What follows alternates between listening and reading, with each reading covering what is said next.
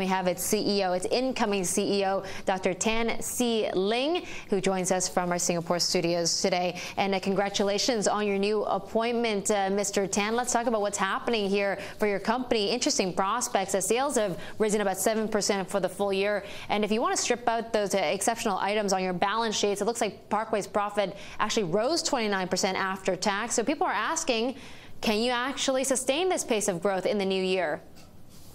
Thank you, Susan, and good morning. Certainly delighted to be here. We look forward to this year with renewed optimism, although we are still guarded because I think as you can see, that there seems to be some dark clouds over the horizon in some of the European markets, particularly pertaining to Portugal, Italy and Greece. But notwithstanding the externalities that may come our way, we think that this is going to be another great year for us. Particularly, the medical tourism markets from the Middle East, Malaysia, Indonesia, Russia, Bangladesh, and we're even beginning to see some medical tourists coming in from the US markets as well. So we are certainly delighted and excited by the opportunity.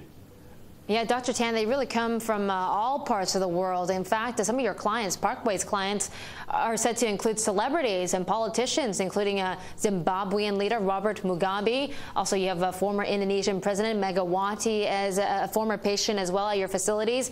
And that's in face of Indonesian patients making up the biggest group among the foreign customers, mind you, since I brought up the ex-president Megawati. But what sort of volumes are you expecting this year? We are quite encouraged by the number of foreign tourist arrivals in the first 1.5 months of this year.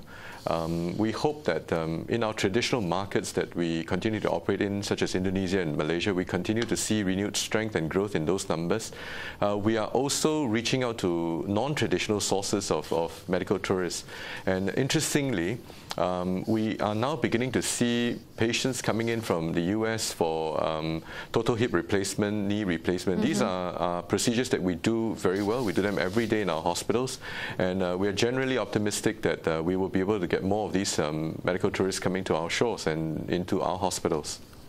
Yeah, Dr. Tan, considering you're seeing all this this influx of international patients, also you have your revenue being generated pretty well outside of the locale that you're based in. But what about expansion at this point? Why not look at China? Why not look at elsewhere across the Asia Pac? We have a very good team, and as well as a talent bench that actually help us to look and exploit opportunities all over the world. We find that the Parkway brand equities gives us a lot of leverage in Asia and perhaps even Asia Pacific markets.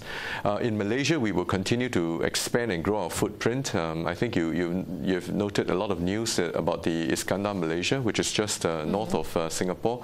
We're going to put a hospital there within the next 2 to 3 years, and we are also expanding into some of the tier 2 cities in Malaysia.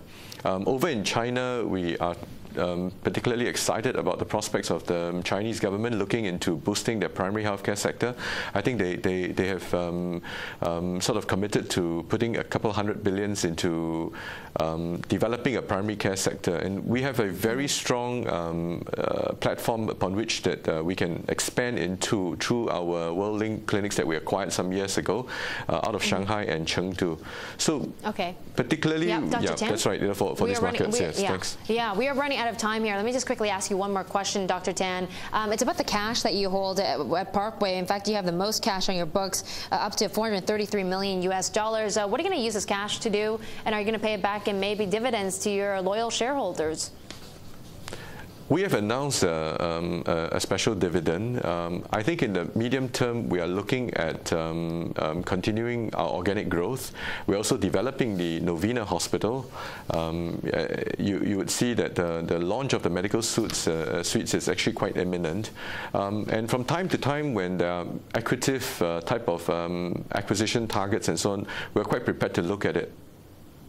Okay, what an interesting business these days. Dr. Tan, thank you so much for joining us. That's Dr. Tan See Leng of Parkway Holdings. We're going to